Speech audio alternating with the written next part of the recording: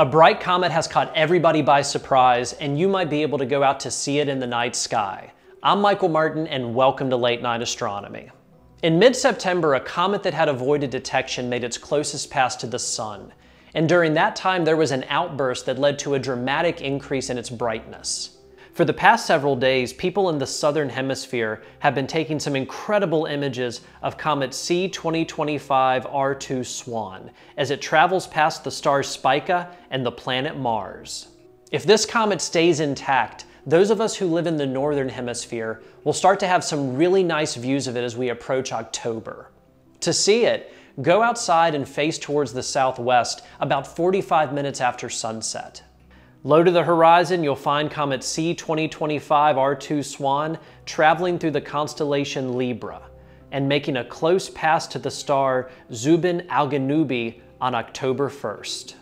It can be difficult finding comets right after sunset because of the sky glow.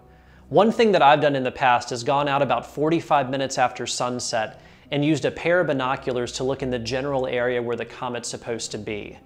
As the sky continues to darken, it'll eventually pop into view. As we move deeper into October, the comet will travel into Ophiuchus with a close pass to the star Sabik on October 13th. As it moves through the Milky Way, Comet Swan will move by the Eagle Nebula on October 17th, which will provide an excellent opportunity for those of you doing astrophotography.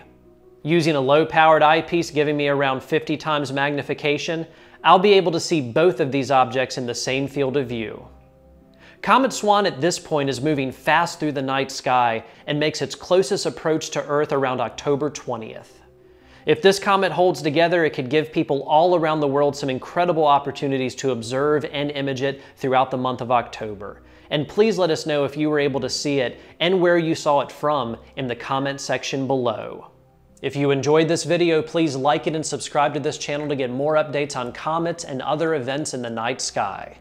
Thank you all so much for your support, and clear skies from Late Night Astronomy.